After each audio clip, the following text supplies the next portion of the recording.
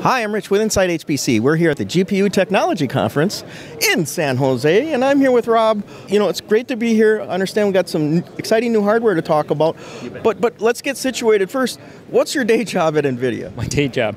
I am the Chief Platform Architect for our Tesla products, which are data center products. And I spend most of my time working with hyperscale customers, the big guys in the world, Google, Microsoft, Amazon, Ali, Tencent.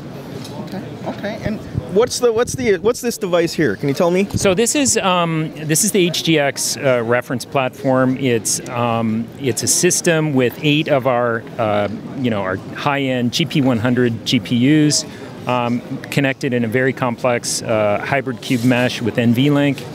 And it turns out this is such a difficult thing to get right that we've tried to make it a reference design. This system is the first real embodiment of that. This is the HGX-1 system that we worked with Microsoft on, and this is going to be a contribution to the Open Compute. Open Compute, yeah. Is this part of Project Olympus by chance? It is. Okay. This is a full member of the Project Olympus team. Okay.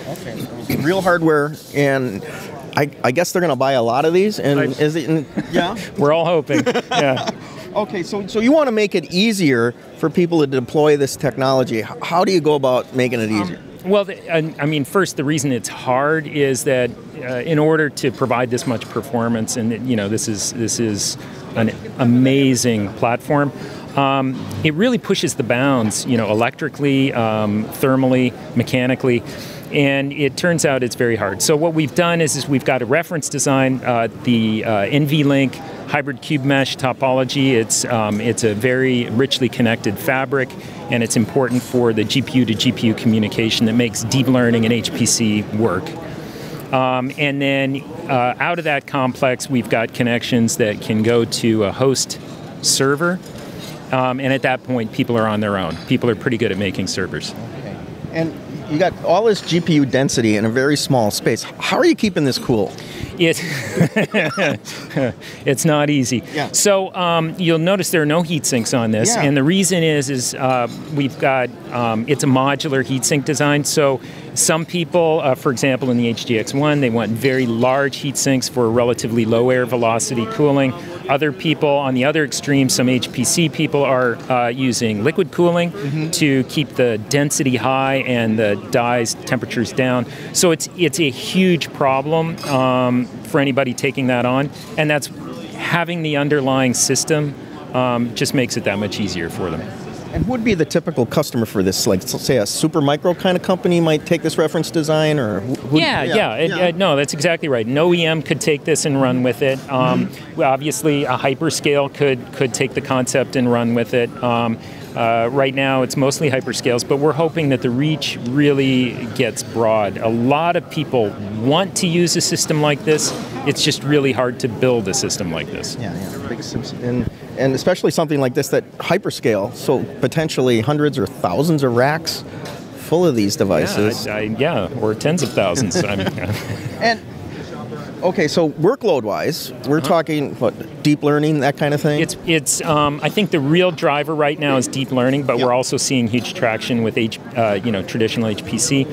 But yeah, deep learning is really the thing driving the adoption of this. And deep learning training can easily consume the resources in this system. And in fact, you'll see the InfiniBand cards in the back there, and that's because you can start scaling out to multiple systems.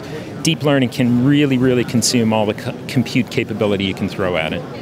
And I don't want to let you go without talking about the Saturn V cluster. Oh, okay. Yeah. Cool. That wasn't built on this form factor, was it? No, but it does fundamentally use this system here. Okay. So it is built out of these, scaled out to a very large size. Because I was wondering, what are the lessons learned? You built this big cluster. It's on the top 500, right? For your own use, right? Right here. And it's the top green. It's #1 top green 500. Okay. So definitely a success, but what did you take from that when you went to this level? I think that, there were a couple of things. One, things get harder when you scale. It's surprising. Scale is its own problem. And also, I think the modularity and serviceability of the system is a real key.